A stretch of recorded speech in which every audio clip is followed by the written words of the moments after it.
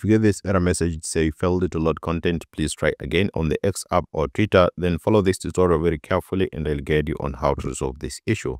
Now, this is a bug that appears to affect iOS devices. Although the X developers haven't released any official statement regarding the issue.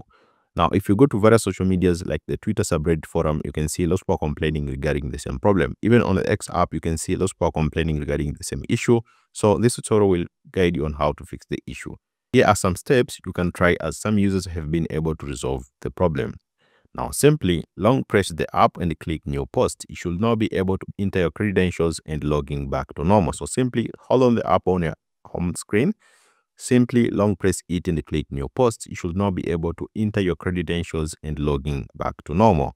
Now, if doing so but are still facing again the same issue, try connecting to a VPN. Simply, you need to open any VPN. I'm using NordVPN. I'll provide the link on the description of this video as well in the comment section down below if you want to sign up for NordVPN exclusive offer.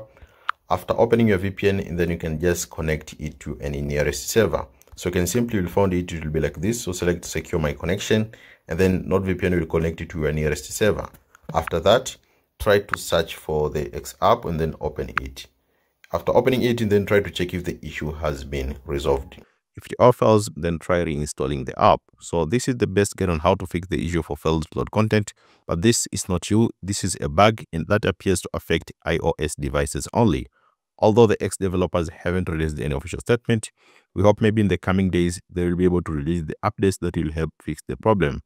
Thank you so much for watching this video and see you next time.